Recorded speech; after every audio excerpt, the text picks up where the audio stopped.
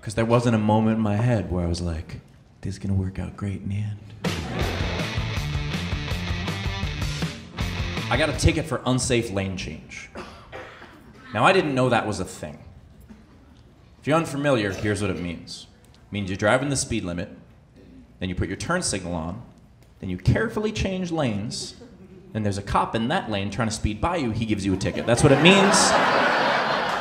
Well, I prevented an officer of the law from breaking the law, and that is against the law. So, it was how he gave me the ticket, though, that stayed with me, because the first thing he said, he didn't say, you know, fast you were going, you were driving recklessly. He didn't even say, and how was your night going? He didn't say any of that. He just looks at me and he goes, well, thanks for making my stuff fly everywhere. Thanks for making my stuff? I'm sorry, Officer Unorganized, but what stuff did you have to fly everywhere? Were you playing Jenga in your passenger seat? What happened before I got here? How do you drive? Did all the books come off your bookshelf? How do you drive? Maybe he keeps a handgun on the dashboard. He just keeps his handgun on the dash, he slams the brakes, handgun flies through the windshield, accidentally shoots a black man. He's like, no one will believe this! Like, is that how it went down? I know. I was offended too. And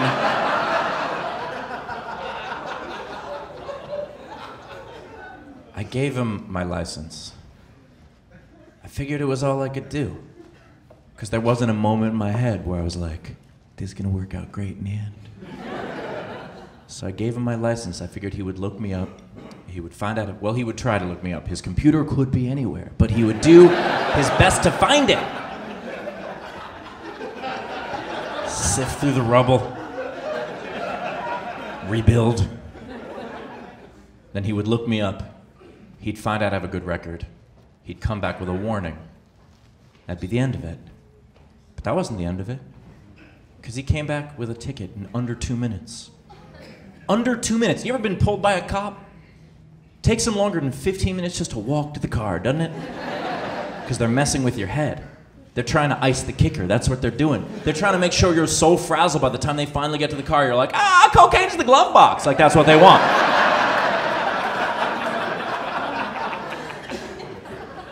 So I was mad. I was like, why are you giving me this ticket? He said, well, if I would have hit you, it would have been your fault. I said, no, you hit me. That sounds a lot like your fault. He said, yeah, but you took the lane, so it's your fault. I said, okay, pretend time. If we're gonna do this, at least let's do this correctly. Whether or not I took the lane is immaterial, because we're in California right now, which is a one-party state. What that means is the person at the back of any accident is responsible for the entire accident. He said, I don't think that's how it works. I said, well, I am not a police officer. But aren't you a police officer? So, hey, do you think we should ask you? So I just kept asking him questions. That's what I did. I asked him question after question after question after question. Because he was mad that I slowed him down. Fuck that guy. I asked him 27 minutes worth of questions. That's right, yeah. I detained a police officer. That's what I did.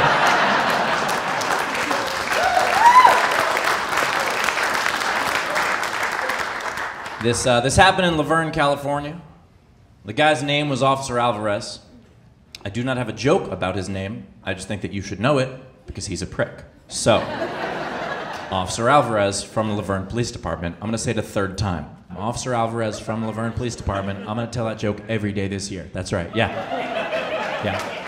This happened last March. Fuck that guy. Here's why I do this. Because one of you will help me get my revenge.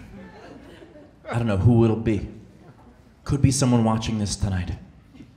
You'll be driving through Laverne. It'll be months from now. You'll have forgotten about this show. You won't even know that you're in Laverne, because no one goes there on purpose. You pass through on your way to somewhere decent. And then you'll get pulled over, because you'll have just done something legal. So, you'll get pulled over. And tonight will come flooding back to you. And you will see that it says Alvarez.